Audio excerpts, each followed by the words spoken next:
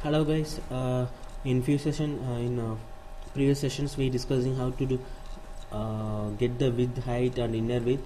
Actually in previous session I made some mistakes. Once I drag over here, it's showing 322 pixel, but why it is displaying the padding of 320? Because actually 320 is a inner width, so 322 is a outer width. What is actually outer width? Outer width will include width plus inner width, plus padding plus border. Border I set 1 pixel and I have a padding 10 pixel plus this width. So this is the total width, actually 322 actual width, and this is the element width, that is a normal width and height, and with the padding is inner width. So today's topic, how to get outer width.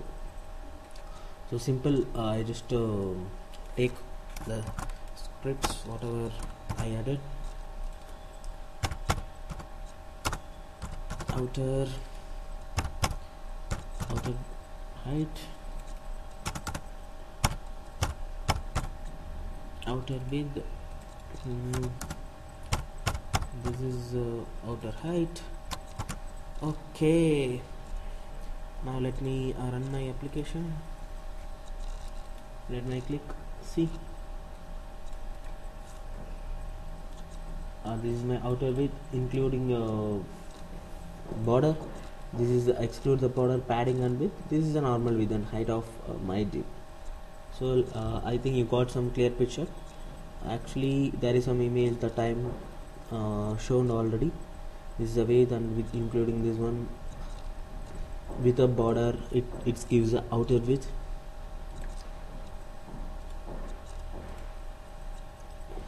See, so this is the way to find out width, inner width and outer width.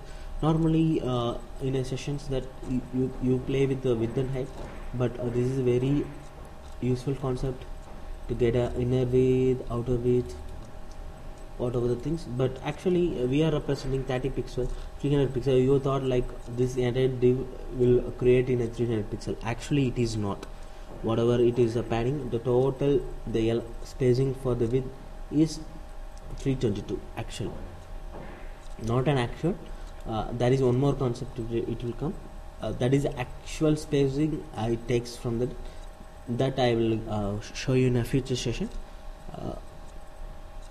Fine, I will just want to explain you in this session itself.